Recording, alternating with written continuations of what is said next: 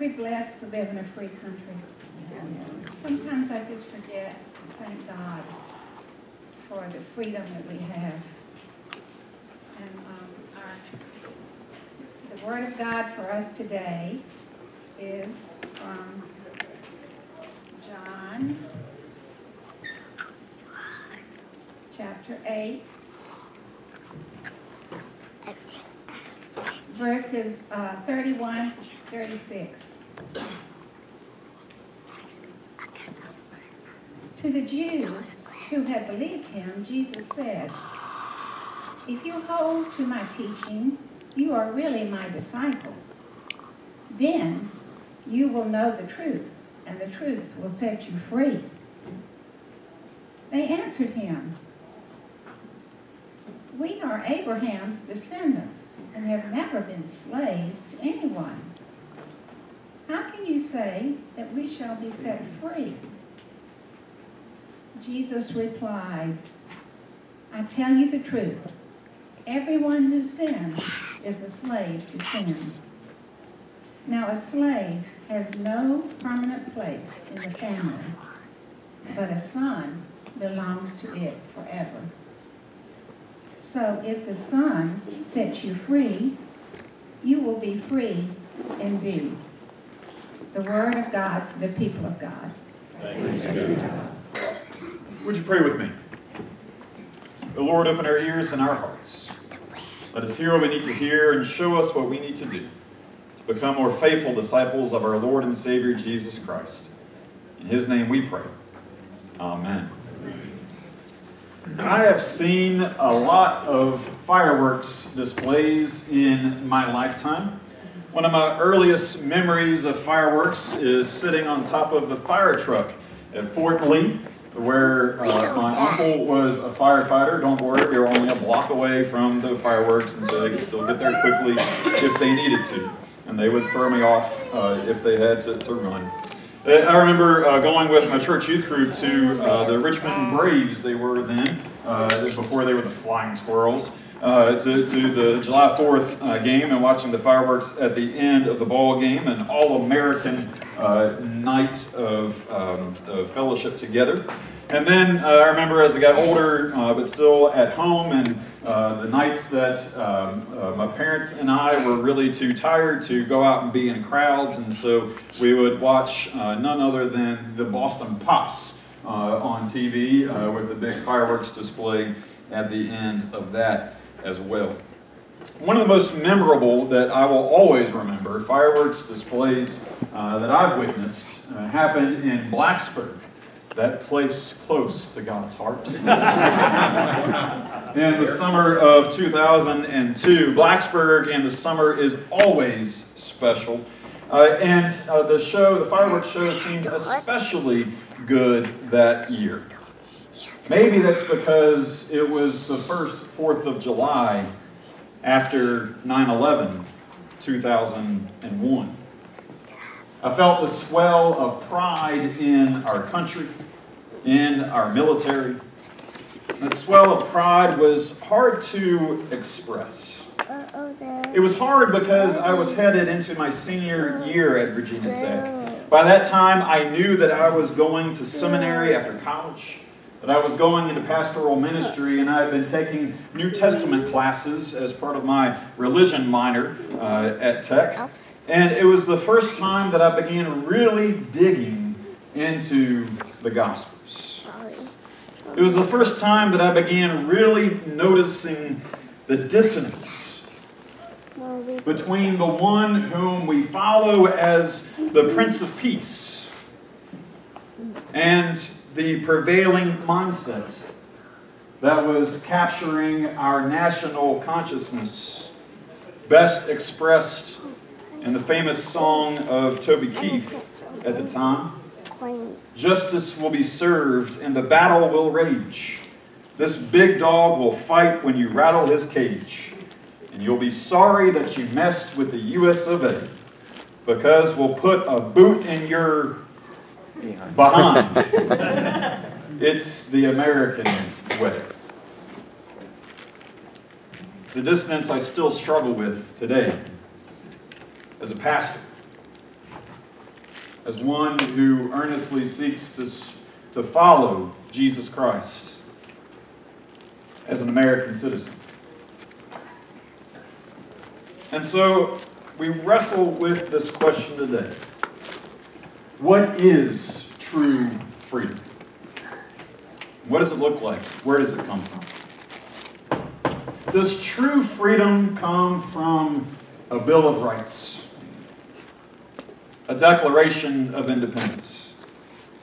Indeed, we should and we do give thanks for the grace of living in a land that allows us the freedom to worship or not as we choose. We follow Paul's advice and we pray for wisdom for our leaders, be they Republican or Democrat. I just wish that we would pray for peace as earnestly and with as much zeal as we pray for protection for our men and women who defend our country. I saw a great church sign that said, the more we sweat for peace, the less we will bleed in war. I hope we would stop and consider, just think, how quickly some folks equate Christianity and unquestioned patriotism, and vice versa, because they're not equal. At least consider it simply historically. We are still a 241-year-old experiment in government. And one day that experiment will come to an end. But the Church of Jesus Christ has existed for 2,000 years and more. And when we've been there 10,000 years, we will have no less days to sing God's praise than when we'd first begun. The only kingdom that will exist forever is the church and the kingdom of our Lord Jesus Christ. There's a song we sing in the sanctuary this morning. Jesus, Jesus, Jesus, there's just something about that name. And the last line says, kings and kingdoms will all pass away, but there's something about that name, Jesus. You see, where all of this leads us, as I see it, is to a prevailing mindset today. That so many people seem to think that just because we live in America, that makes them Christian. Makes us followers of Jesus just because of our earthly citizenship. And the inverse so often seems to be true as well. I can see people squirming that if we don't fully express our patriotism, we're somehow less Christian, if even at all.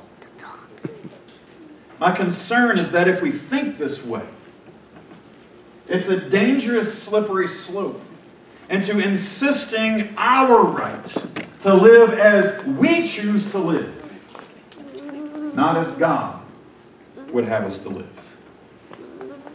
It's a slippery slope to declare our independence not just against tyranny, but from the King of Kings and Lord of Lords himself. These same dynamics were playing out in Jesus' day. No, the Bible doesn't say anything about the United States of America. Some people will be surprised to hear that. But the Pharisees, the Jewish leadership of the day, they clung to their traditions, to their heritage, to their ancestry. They celebrated it. It was a great source of pride to be able to trace your lineage back to one of the original 12 tribes of Israel. Rabbis would boast that all Israelites are sons of kings, referring to Abraham and Isaac and Jacob. They were, after all, the chosen people of God, set apart to God. By the time of Jesus, you were set apart all right to themselves. They hated their Samaritan neighbors to the north. They naturally despised their Roman occupiers and anyone who colluded with them, like the tax collectors. They boasted that they were children of Abraham, but they forgot the part that they were blessed in order to be a blessing to all the nations around them. And along comes Jesus. And at this point in John's gospel, there's a dispute going on of the identity of Jesus, who his Father is, the validity of his claims. And in typical fashion, Jesus turns the tables on those who are questioning his identity back on them. To the Jews who believed him, Jesus said, "If you hold to my teaching, you are really my disciples. Then you will know the truth, and the truth will set you free." They answered him, "We are Abraham's descendants and have never been slaves of anyone. How can you say that we shall be set free?" Abraham's descendants have never been slaves of anyone? What's that second book of the Bible called? It's Exodus from what? Where they were slaves? Where? In Egypt? You see, part of the problem, when we get so wrapped up in the parts of our history that we want to make great again, is that we ignore the parts in which we have failed miserably and been delivered through them only by the grace of God. Even as they're speaking in our text for today, they're speaking under the watchful eye of their Roman occupiers, against whom their rebellions for freedom had already failed time and time again. But I hope we realize that Jesus is speaking about more than national freedom, speaking about more than individual liberty. N.T. Wright, in his commentary, John for Everyone, says it this way: "There is a worse slavery than that which they had suffered in Egypt, or the semi-slavery they were suffering under the rule of Rome. It is the slavery that grips not only individuals, but also groups, nations, and families of nations. It is the slavery we know as sin." And the Greek word here for sin, hamartia, it means more than simply offenses against God or against one another. It means to miss the mark, as in archery, where you aim as best as you can for the bullseye, but for whatever reason the arrow drifts off to the edges of the target. Sometimes you miss it entirely. To modernize this analogy, we might think of it, and it's fresh in my mind because I just had to have this done to my truck along with a bunch of other really expensive things. And I had to have a front end alignment. You can experiment. If you're going down the road and you got a straight stretch of road in front of you, just let your hands off the wheel a little bit. Just let the steering wheel go where it will, just a little bit. And if you're going straight and you start drifting this way, or you start drifting that way, guess what? You need a front end alignment. It's the same with our hearts and our souls as well. If our hearts start drifting this way, or our lives start drifting that way from the straight and narrow that God would have us walk, we need a front end alignment of the heart. But how far will we drift? How far will we drift as individuals, as a church, especially as a nation, before we realize that we have gotten so far off course? How long will we be happy to simply hit the target? I didn't get the bullseye, but at least I hit it today. Or I got it somewhere close in the vicinity over there where the target is. As they say, close only counts in horseshoes and hand grenades. How often are we happy to simply get it close and to really aim for the bullseye of living holy as our Father in heaven is holy? The living in the likeness of Jesus Christ himself. Jesus says, as long as we miss the mark, As long as we miss the mark, we sin. And the more that we sin, the more the alignment gets worse. And we become slaves and bondage to the ways of this world. But friends, it doesn't have to be this way. Freedom is what the gospel promises. But it's not a freedom to escape this world and the life hereafter. It's a freedom to live in, but not of the world here and now. This is not freedom that we can earn. It's not freedom that we can fight for. It's not freedom that we can give to others. Jesus says if we sin, we're slaves to sin, and the slave has no permanent place in the family. But a son belongs to it forever. And so if the Son has set you free, you are free.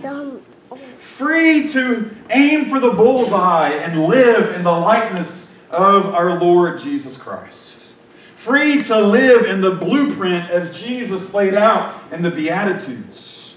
Free to seek justice but love mercy. Free to beat our swords into plowshares and our spears into pruning hooks and not to learn war anymore.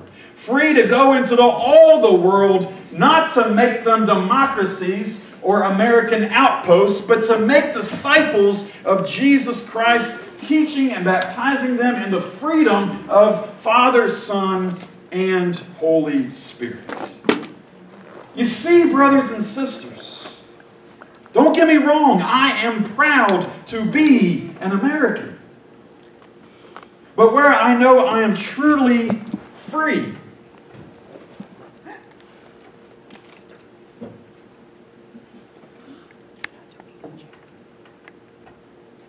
is at the table of our Lord Jesus Christ. At the foot of the cross, where His body was broken. His blood was shed for us. Seek first the kingdom, Jesus says. All these other things will fall into place. Paul says, but our citizenship is in heaven. And we eagerly await a Savior from there, the Lord Jesus Christ. Friends, all I'm asking is that this Independence Day and every day in which we live in the freedom of our Lord Jesus Christ, let's keep the main thing the main thing. We give thanks that we live in the land of the free and the home of the brave. But especially in the church, we celebrate, praise, and honor our great God who gives us freedom from sin through our Lord Jesus Christ. Let us pray.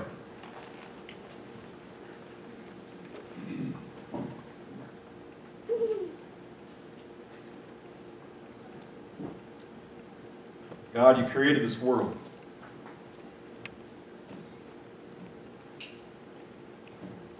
Filled with so many different people.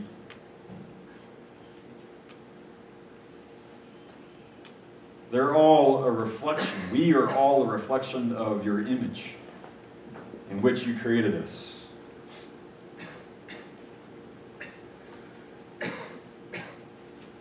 You created us in love. But our love has failed you time and time again. It's failed each other.